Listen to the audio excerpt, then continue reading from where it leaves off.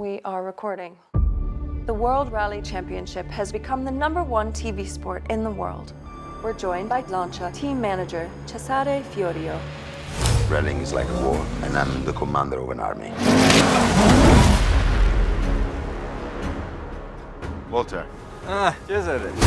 You've got a competitive car this year? Yeah, very incredible car. Central engine, light car, very special materials. Four-wheel drive?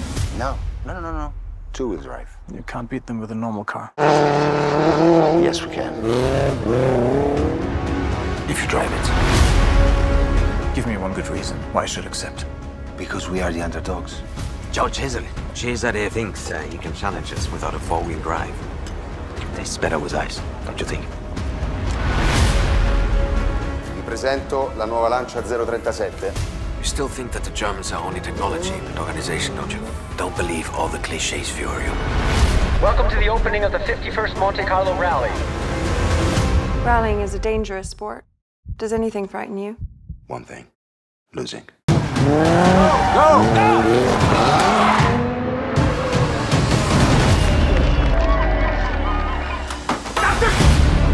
Now we have the second stage in Tuscany.